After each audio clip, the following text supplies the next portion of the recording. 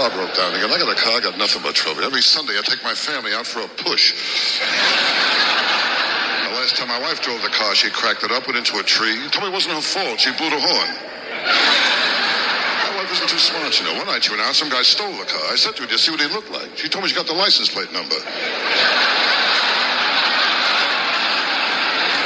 She's not smart at all. I told her our kid is spoiled. She told me a lot of kids smell that way, you know? I tell you, it's tough to stay married to my wife. How do you think I feel? She kissed a dog on her lips and she won't drink from my glass. I mean, there's always my wife's father. He just moved in, too. Has electronic pacemaker. Every time he sneezes, the garage door opens. I tell you, life isn't easy. My psychiatrist told me I'm going crazy. I said to her, if you don't mind, I'd like a second opinion. He said, all right, you're ugly, too. Kid, and I know I'm ugly. Halloween, I open the front door, kids give me candy.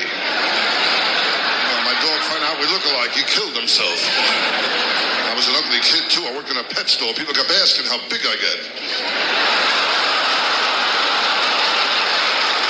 Too fast for this whole section over here.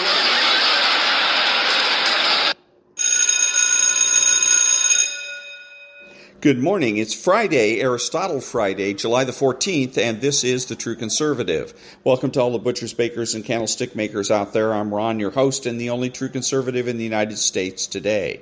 So today, after the Serenity Prayer and the patriotic song of the day, we will have no free lunch, the rape of the mind, campaign contributions, Vivek Ramaswamy, Antonin Scalia, Newsmax, OANN, Sean Hannity, and Aristotle, Difficult Thought Made Easy. All that and more when I get back.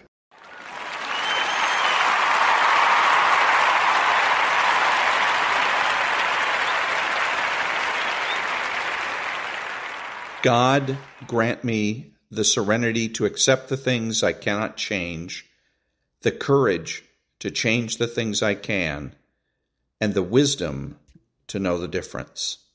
Amen. Oh, beautiful for spacious skies, for amber waves of grain, for purple mountain majesties above the fruited plain. America, America, God shed His grace on thee, His grace uncrown thy good with brotherhood, from sea to shining sea.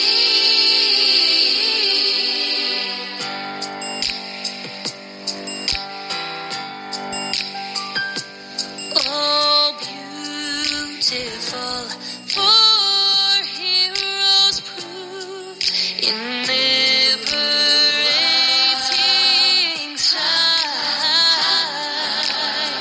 who more than self their country loved, and mercy more than life. America, America, they got the gold refined, rooted on success, be nobleness, and every gain defined. Beautiful America, yeah. From sea to shining sea. Shining sea. Beautiful America, yeah. Beautiful America, yeah. From sea to shining, shining sea. Oh, beautiful ancient tree that sees beyond thy east. Thine alabaster cities gleam, undimmed by human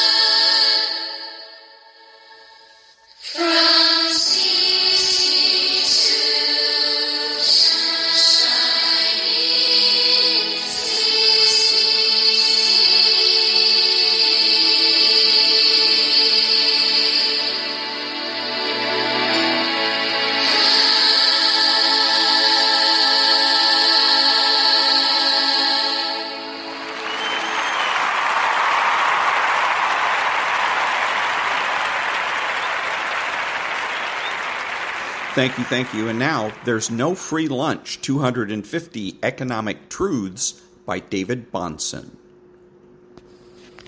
By contrast, human action, to use the Austrian economic term, is not merely reactive to constraints and utility functions, but active and creative. The exercise of the free and creative, and some of us think God-given will that can say yes or no. Deirdre N. McCloskey. Embedded in human action, because it reflects the image of the Creator, is creativity and freedom. This transcends the robotic and instinctive reactions that are needed for us to function and adds a dimension that not only feeds economic life, but also feeds our souls. And that was There's No Free Lunch by David-Bahnsen. Back in a minute.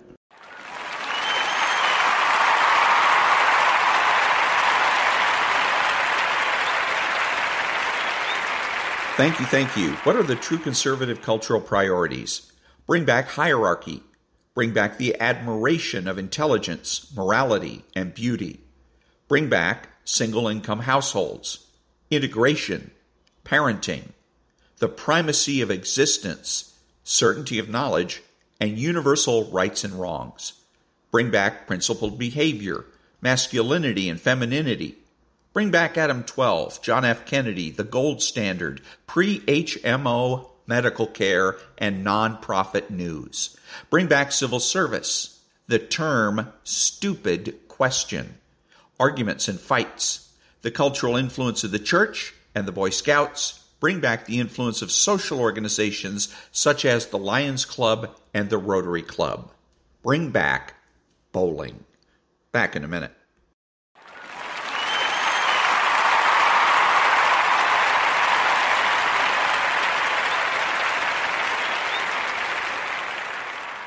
Thank you. And now, Vivek Ramaswamy with Tucker Carlson. I think there is no basis for us to send our young men and women, our sons and daughters, people my age or any age, to go defend somebody else's border halfway around the world when we should be using our own military to secure our own border in this country. And I will not apologize for that. We have to put the interests of this country first. And that was Vivek Ramaswamy. Back in a minute.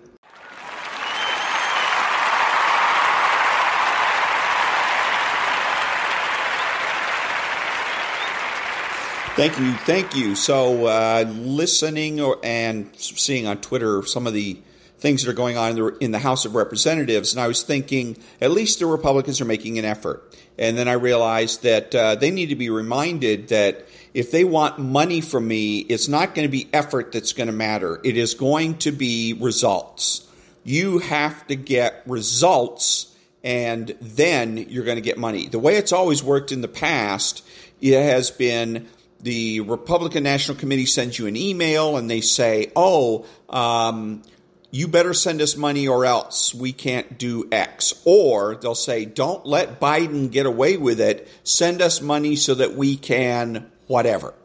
Okay? Well, that doesn't work. That's backwards. The way it should work is that we reward the Republican National Committee with campaign donations when they do the right thing. So they had Christopher Wray, the head of the FBI,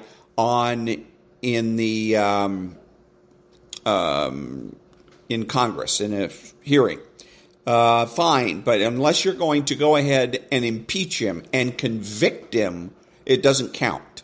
I'm not going to listen to, you should send us money because we had hearings. I don't care about your damn hearings. You need to convict him. You need to get rid of this guy.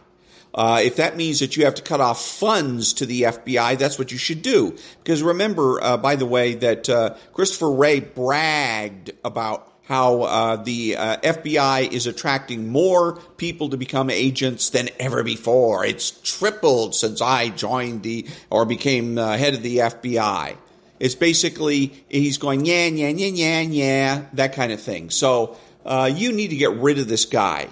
Impeach him. To take away his money, I don't care what you do, but it's going to be results that are going to matter. Not good intentions, not trying. I don't care about any of that. what's her name? Marjorie Taylor Greene just announced that there's a bill that passed that had to do with taking money out or supplying money or taking money out of the military. It had to do with the military having funds in there for the military or blocking the military from using funds to send their members to other states to get abortions. Okay, so that kind of thing. And now it's passed the House, but it's going to have to go to the Senate. However, it's also got money in it, more money in it for Ukraine, which he doesn't particularly care for. I don't think we should be involved in Ukraine at all, by the way, but that's another story. But anyways, the point is that if this doesn't pass, it doesn't count. Don't come back to me later and say, I tried to do this or I tried to do that. I'm not interested. I'm only interested in what it is that the Republicans have completed, what it is that they've gotten done. Then you can say to me, gee, Ron, we deserve it. Please send us a campaign contribution, and I'll consider it. Back in a minute.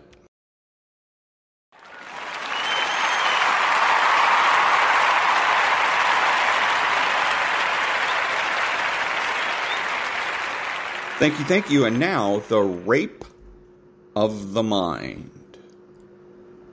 The urge to be conditioned. One suggestion this chapter is not intended to convey is that Pavlovian conditioning as such is something wrong. This kind of conditioning occurs everywhere where people are together in common interaction. The speaker influences the listener, but the listener also the speaker. Through the process of conditioning, people often learn to like and do what they are allowed to like and do. The more isolated the group, the stricter the conditioning that takes place in those belonging to the group. In some groups, one finds people more capable than others of conveying suggestion and bringing about conditioning. Gradually, one can discern the stronger ones, the better adjusted ones, the more experienced ones, and the noisier ones, whose ability to condition others is strongest. Every group, every club, every society has its leading Pavlovian bell. This kind of person imprints his inner bell ringing on others. He can even develop a system of monolithic bell ringing. No other influential bell is allowed to compete with him. Another subtle question belongs to these problems. Why is there in us so great an urge to be conditioned? The urge to learn, to imitate, to conform, and to follow the pattern of family and group. This urge to be conditioned, to submit to the communal pattern and the family pattern must be related to man's dependency on parents and fellow men. Animals are not so dependent on one another. In the whole animal kingdom, man is one of the most helpless and naked beings. He remains like a monkey fetus. He never grows into a mature, hairy, fully covered state. In his persistent fetal state, he remains dependent on maternal care and paternal teaching and conditioning. But among the animals, man has, relatively, the longest youth and time for learning. At least, this is what Louis Bolk's fetalization theory tells us about man's retarded state and never-ending social dependency. Puzzlement and doubt, which inevitably arise in the training process, are the beginnings of mental freedom. Of course, the initial puzzlement of doubt is not enough. Behind that, there has to be faith in our democratic freedoms and the will to fight for it. I hope to come back to this central problem of faith and moral freedom as differentiated from conditioned loyalty and servitude in the last chapter. Puzzlement and doubt are, however, already crimes in the totalitarian state. The mind that is open for questions is open for dissent. In the totalitarian regime, the doubting, inquisitive, and imaginative mind has to be suppressed. The totalitarian slave is only allowed to memorize, to salivate when the bell rings. It is not my task here to elaborate on the subject of the biased use of Pavlovian rules by totalitarians. But without doubt, part of the interpretation of any psychology is determined by the ways we think about our fellow human beings and man's place in nature. If our ideal is to make conditioned zombies out of people, the current misuse of Pavlovianism will serve our purpose. But once we become even vaguely aware that in the totalitarian picture of man, the characteristic human note is missing, and when we see that in such a scheme, man sacrifices his instinctual desires, his pleasures, his aims, his goals, his creativity, his instinct for freedom, his paradoxicality, we immediately turn against this political perversion of science. Such use of Pavlovian technique is aimed only at developing the automaton in man, not his free, alert mind that is aware of moral goals and aims in life. Even in laboratory animals, we have found that effective goal-directedness can spoil the Pavlovian experiment. When, during a Bell food training session, the dog's beloved master entered the room, the animal lost all its previous conditioning and began to bark excitedly. Here's an example of an age-old truth. Love and laughter break through all rigid conditioning. The rigid automaton cannot exist without spontaneous self-expression.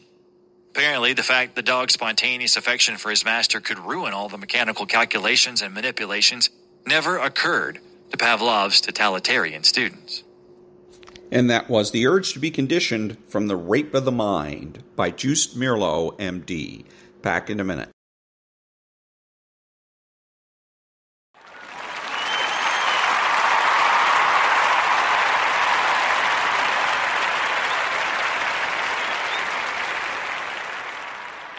Thank you. And now, Vivek Ramaswamy in a meet and greet. So you put me in an unfortunate position. Which is? Because I'm an always Trumper. And now I'm on a fence, so it's awesome. Well, thank you for saying that. Your Ukraine peace policy. We just got to be specific about...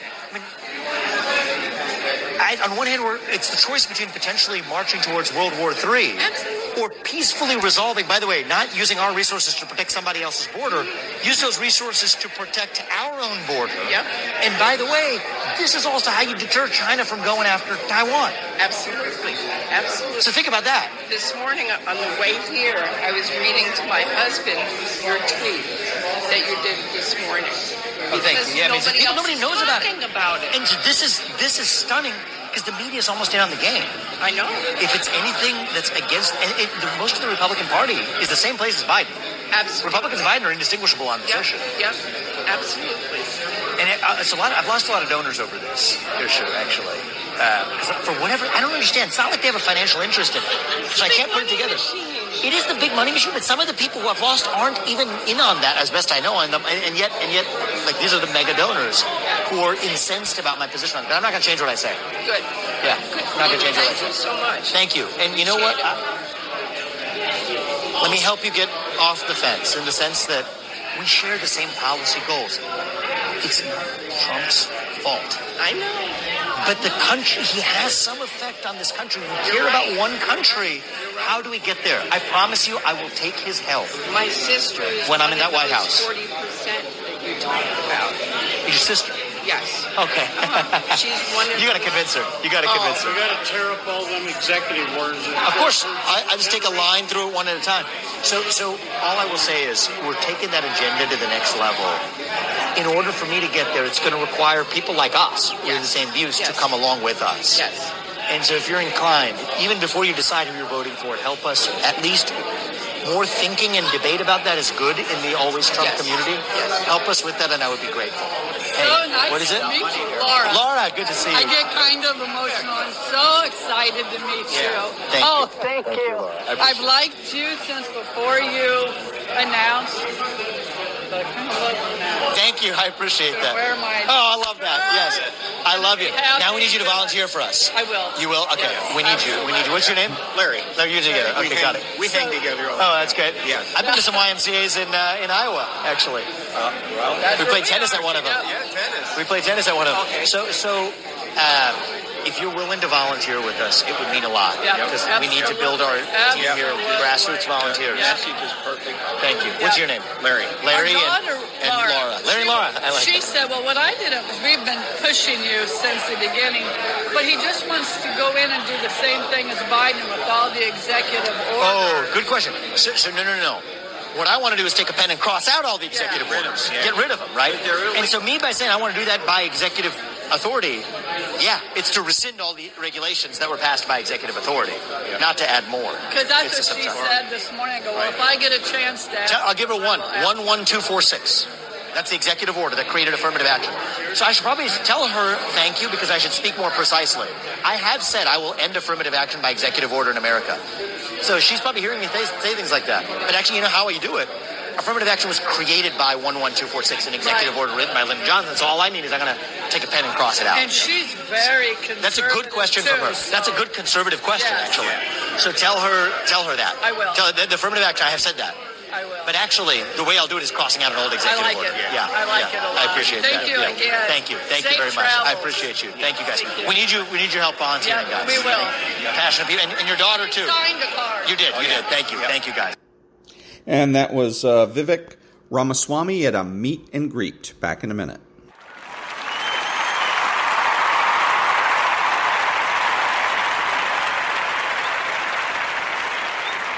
Thank you. And now, the late Supreme Court Justice Antonin Scalia.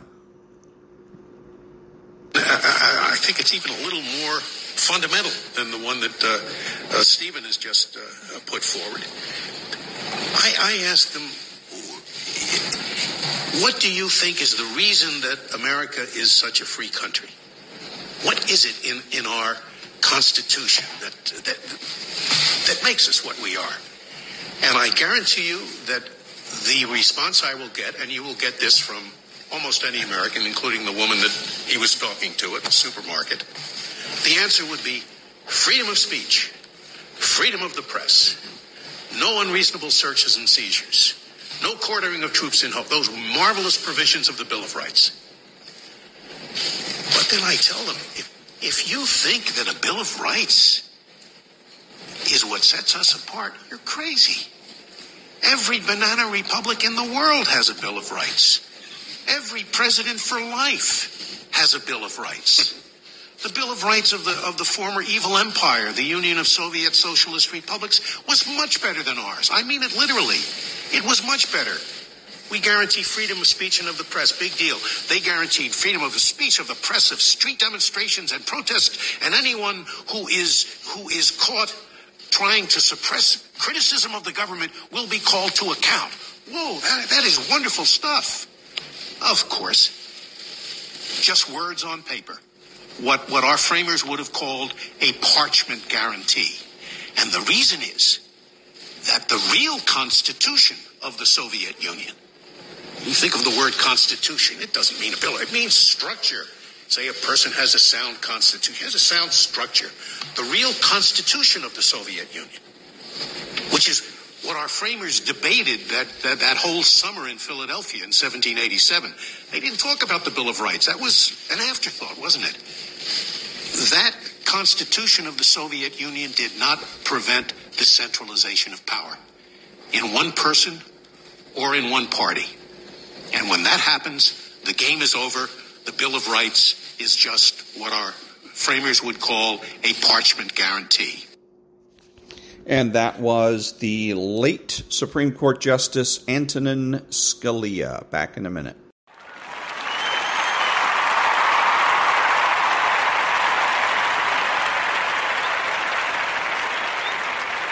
Thank you. And now Newsmax interviewing Representative Marjorie Taylor Greene. Well, they target conservatives. They target Trump supporters. And the proof is there on the way the FBI targeted, let's say, Catholics attending Latin Mass, putting agents inside a Latin Mass, but yet not going after Jane's Revenge, the radical group that was firebombing pregnancy resource centers. This is who the FBI is. And that's why they have to be held accountable. But I want to answer to the frustration that people feel at home, because I think that's the right thing to do. We only have 222 Republicans here in the House of Representatives, and it takes 218 votes, yes votes, to pass anything. And so it's very hard for us to get there. But I think that this is exactly what Congress needed to see today, is the arrogance of Christopher Wray and his flat-out refusal to do the job fairly, and how hard he works to protect and cover up the crimes of his boss, Joe Biden. But that spreads across the board, not only Christopher Wray, spreads to Merrick Garland, it spreads to Secretary Mayorkas. It goes all across the Biden administration. This is an administration that believes in weaponizing the government against their political opponents, not just their political opponent, Donald Trump, but the American people as well. And so this is a dangerous time that we live in, but I want people at home to understand that there's a lot of us here that are working very hard to bring accountability to this administration. And that was Newsmax interviewing Representative Marjorie Taylor Greene. Back in a minute.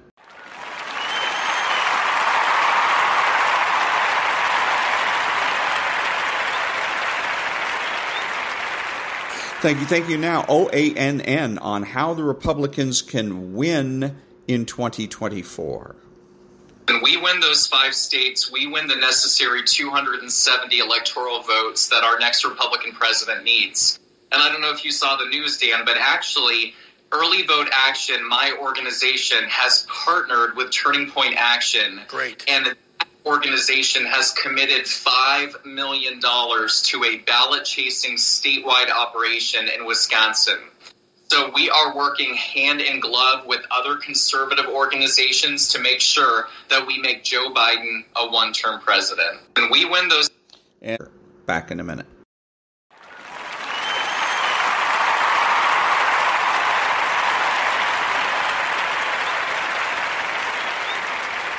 Thank you. And now a little bit of Sean Hannity with Representative Jim Jordan and Representative Matt Gaetz. Thank you both for being here. Chairman Jordan, let me start with you. Yeah. He ducked, dodged, obfuscated, and in my view, outright lied and did not tell the truth and came with no intention to cooperate or give answers.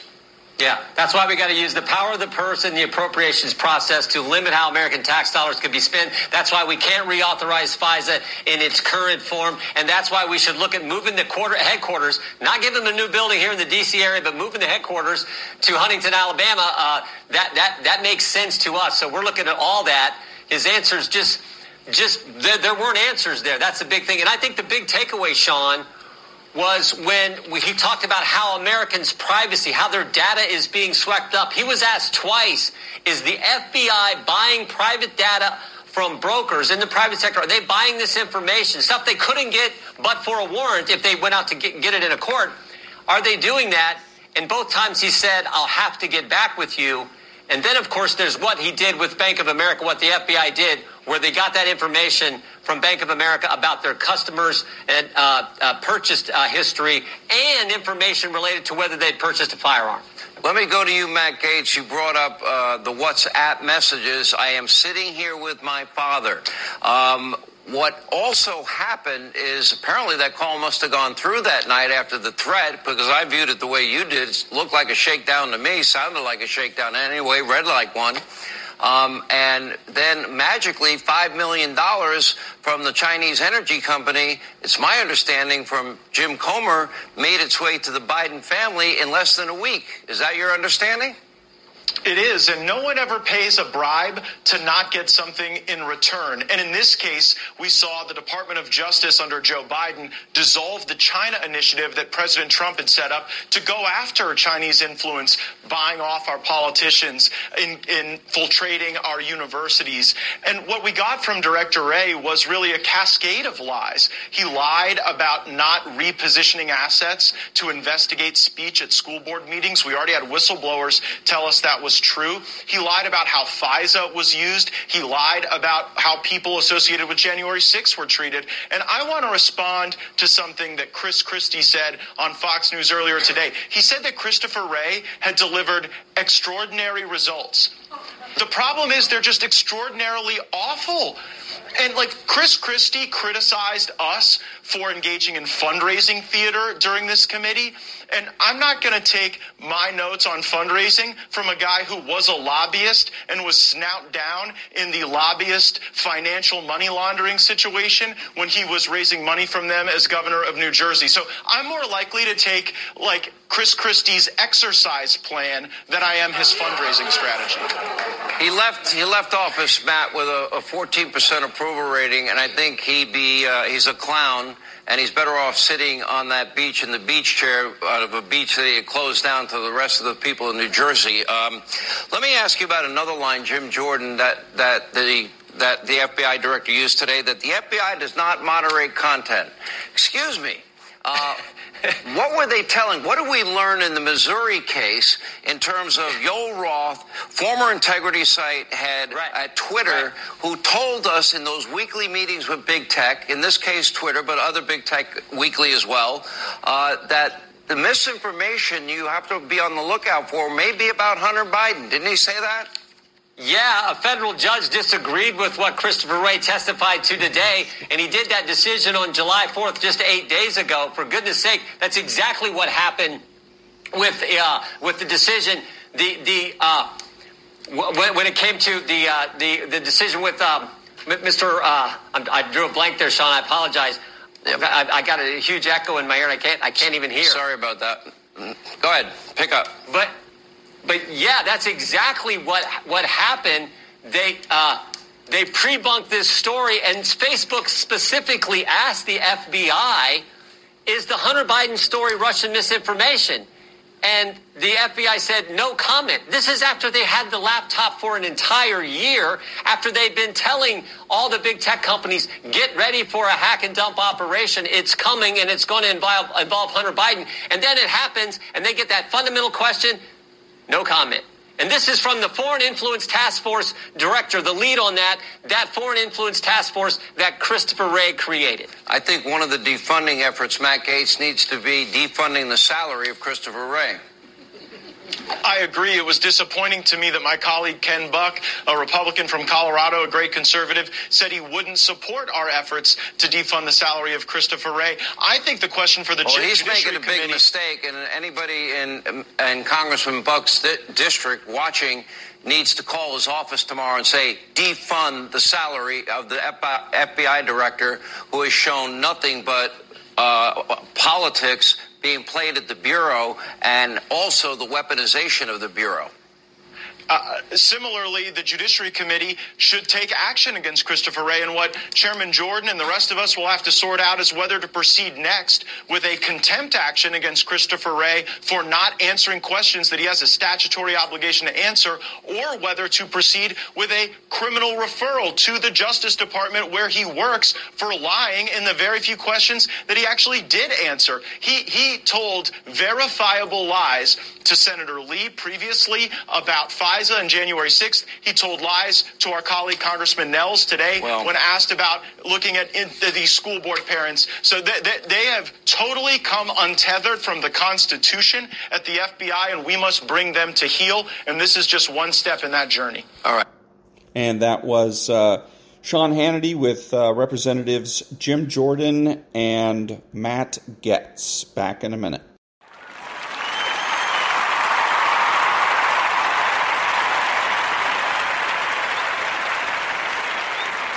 Thank you. And now, Chapter 5 of Aristotle for Everybody, Difficult Thought Made Easy by Mortimer Adler.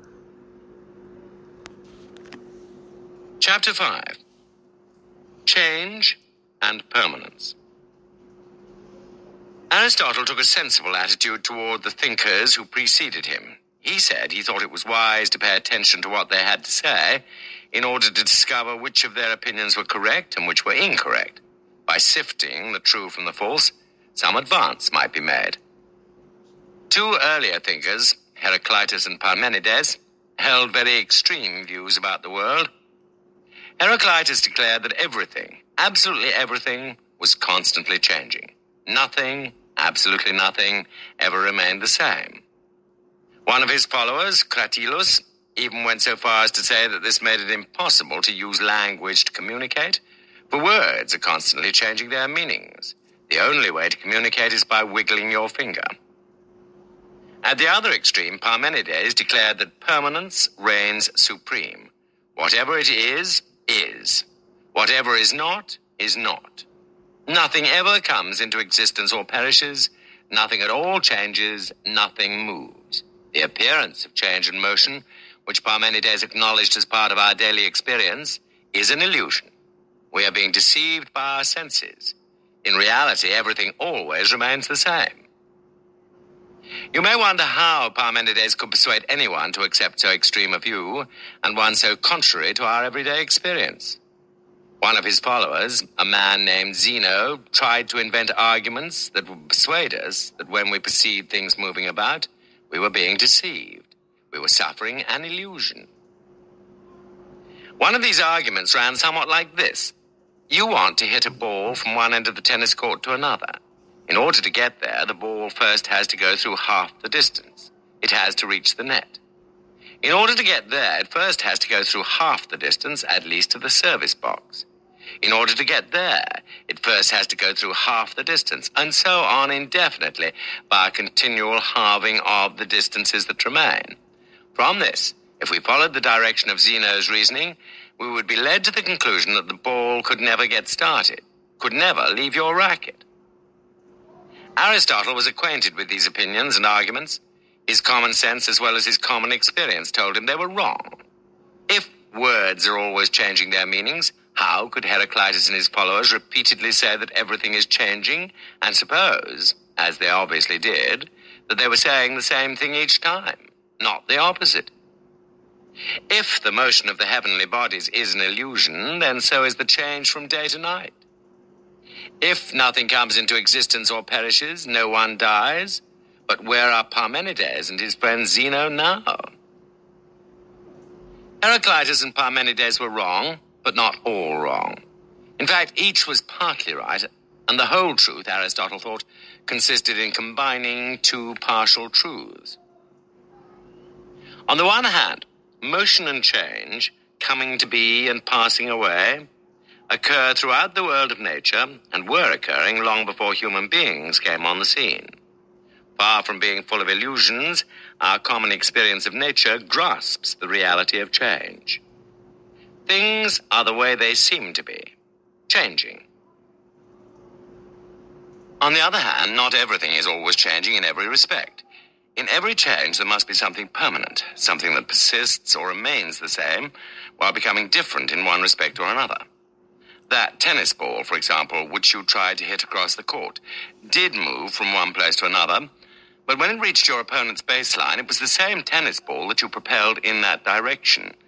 If it had been a different tennis ball, conjured up by a magician standing on the sidelines, it would have been called a foul.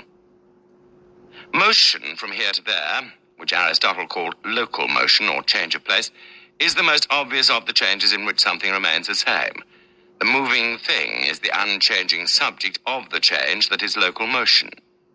If it was your tennis ball when it left your racket, it is still your tennis ball when your opponent hits it back. The self-same identical ball, not another ball. While we're talking about local motion, let me mention a distinction that Aristotle makes between two kinds of local motion. When you accidentally drop a tennis ball, it falls to the ground because it is heavy. You and I say because of gravity, which is another word for heavy. You did not throw it down, it fell naturally. That was a natural, not an artificial, motion. But when you hit the tennis ball with your racket, that is a man-made motion, not a natural one. The force of your stroke overcomes the natural tendency of the ball to fall because of its weight. And this force sends it on a path it would not have followed if you had not propelled it in that direction by your stroke. The same thing is true when we propel a rocket to the moon. That is not a natural motion for a heavy body like a rocket.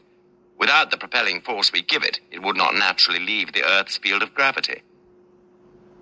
From tennis balls to rockets, from elevators to cannonballs, there is a wide variety of bodies in local motion that would not be moving as they do, were it not for man's interference with nature. Since they are not natural, should we call these motions artificial? That word might be used, for they are motions brought about by men. Aristotle called them violent motions, violent in the sense that they violate the natural tendency of the bodies in question. What other changes that occur naturally also occur artificially, or through man's having a hand in them? The heat of the sun ripens a tomato and turns it from green to red. That is not a change in place, but a change in color. It is not a local motion, but the alteration of an attribute of the tomato. From being green at one time, the tomato has become red at another, just as the tennis ball from being here at one time is there at another. What is common to these two changes is time, not space. No change of place occurred in the ripening of the tomato, only a change in quality. But neither change, the change in place and the change in quality, took place without a change in time. People paint green things red or red things green, houses, tables, chairs, and so on. The ripening of the tomato is a natural alteration. The painting of things is an artificial alteration of them. The house, table, or chair, which was at one time green, did not become red at another time without human intervention. In addition to local motion, or change in place, and alteration, or change in quality, there is still a third kind of change that is both natural and artificial. This time, let us begin with the artificial form of it. Take a rubber balloon and blow it up. As you do so, it changes in size as well as in shape. It gets larger and will continue to do so as you blow air into it. And when you let air out of it, it decreases in size and returns to its original shape. Left on the table by itself, the balloon would not have increased in size. Blown up with its end twisted and bound, the balloon will not decrease in size. The change in size, accompanied by a change in shape, is your doing. You have caused two artificial changes to occur at the same time. A change in quality, the alteration of the balloon's shape, and a change in quantity, the increase or decrease in the balloon's size. Changes in quantity occur naturally as well as artificially. For example, rocks on a seacoast wear away as they are continually battered by waves. They get smaller. The action of waves may also make seacoast caves larger. More familiar experiences of natural increase in size and weight occur in the world of living things. Plants and animals grow. Their growth involves many changes, of course, but among them are changes in quantity, increases in size and weight. Although one aspect of the growth of a living body is certainly an increase or a change in quantity, it has a peculiar characteristic that we do not find in the increase of inanimate bodies. You build a fire, and you can make it larger by adding more logs. If more and more logs are available to pile on it, there would appear to be no limit to the size of the fire you can build. If you feed carrots to a rabbit, the rabbit grows in size, but no matter how many carrots you feed the rabbit, there is a limit to the rabbit's increase in size.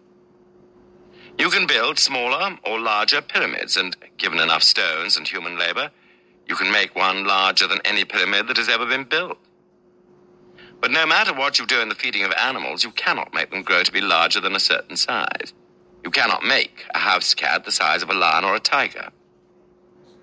The reverse is also true. The balloon you blew up decreases in size as you let the air out of it, and the decrease can go on to the point where the balloon is completely collapsed.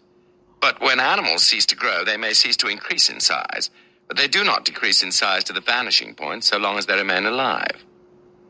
But animals and plants die. So, too, do balloons burst and cease to be balloons when you blow too much air into them. This brings us to a fourth kind of change, both natural and artificial, that is so different from the other three that Aristotle separates it sharply from the rest. All the others, as we have seen, take time to happen. Time elapses as bodies move from here to there, alter in color or shape, get larger or smaller. But when the balloon bursts, it ceases to be a balloon instantaneously. That change would appear to take no time, certainly no appreciable amount of time.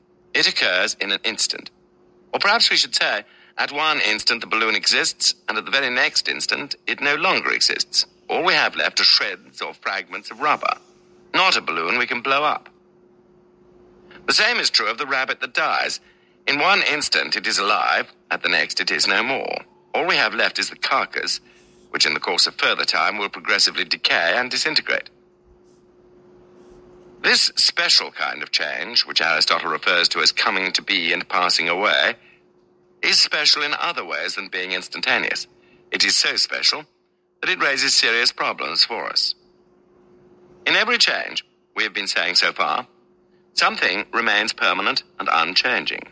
The body or thing that changes in place, in color, or in size remains the same body when it moves from one place or another, when it alters in color, when it increases in size. But what remains the same when the balloon bursts? What remains the same when the rabbit dies? The decaying, disintegrating carcass is not the rabbit we fed carrots to. The shreds of rubber are not the balloon we blew up. Nevertheless, there is something permanent in this special kind of change. It is easiest to see what it is in the production or destruction of things by men than it is in the birth and death of plants and animals. Pieces of wood, nails, and glue do not come together naturally to make a chair. Men make chairs by putting these materials together in a certain way. They are the same materials before they were put together and shaped into a chair as they are after that happens. At the instant when the chair comes into existence as something you can sit on. You find the chair uncomfortable, or you have other chairs and want a table instead of this one. You probably cannot reuse all the nails or the glue, but you can take the chair apart, and using the pieces of wood and some of the nails, you can build a small table with most of the same materials. If you had not used glue in the first place, and if you had been able to extract all the nails in usable form, the materials in the chair that has ceased to be and in the table that has come into being would be identical. They would differ only in respect to how they are put together. It would, therefore, appear to be the case that in artificial productions and destructions, what persists or remains the same throughout the change is not the thing that was produced and destroyed, but only the materials that a person used in putting it together, and the materials that are left when it is taken apart. Something like that is also the case in the death of the rabbit. Being a living body, the rabbit is, after all, a material thing, just as the chair or table is a material thing. There is matter in its makeup, and that matter remains, not in the same form, of course, but nevertheless it remains when the rabbit breaks up, dies, decays, disintegrates. And just as the inorganic materials of a chair may enter into the composition of a table, so the organic materials of a rabbit may enter into the composition of another living thing. The rabbit may have been killed by a jackal and devoured for nourishment. To the extent that the jackal is able to assimilate what it eats, the organic materials of the rabbit enter into the bone, flesh, and muscle of the jackal. Modern science has a name for what is going on here, a name that Aristotle did not use. We call it the conservation of matter. However it is referred to, the point is that something persists in the special kind of change that is coming to be and passing away. That something, in the case of artificial things such as tables and chairs, consists of the materials out of which they are made. In man-made productions, we can usually identify what these materials are. These particular pieces of wood. These particular nails. It is not always as easy to identify the particular unit or units of matter that persist when one animal eats another, or when living things die. But there can be no doubt that in all instances of coming to be and passing away, both natural and artificial, either matter itself or materials of a certain kind undergo transformation. What is meant by matter itself, as contrasted with materials of a certain kind? Human beings, in making or destroying artificial things, never work with matter itself, but only with materials of a certain kind. Does nature, unlike man, work with matter itself? If so, then that which persists or remains the subject of change in artificial production and destruction is not the same as that which persists or remains the subject of change in natural coming to be and passing away. Similar, but not the same. The transformation of identifiable materials in human production and destruction is only like, but not identical with, the transformation of matter in natural coming to be and passing away. Nevertheless, a similarity or likeness may help us to understand what happens when, in nature, things come to be and pass away. We will look into this more closely in the following chapters.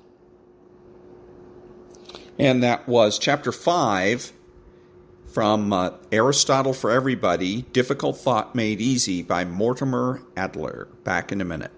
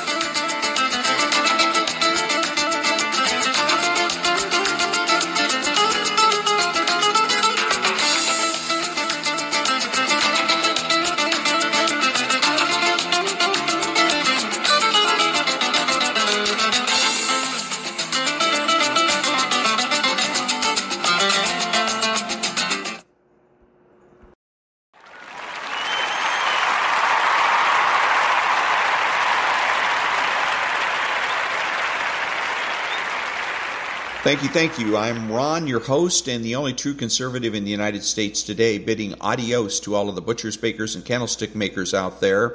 And until next time, be honest, be smart, be beautiful, and remember that the left has no authority, no power, and they can't win.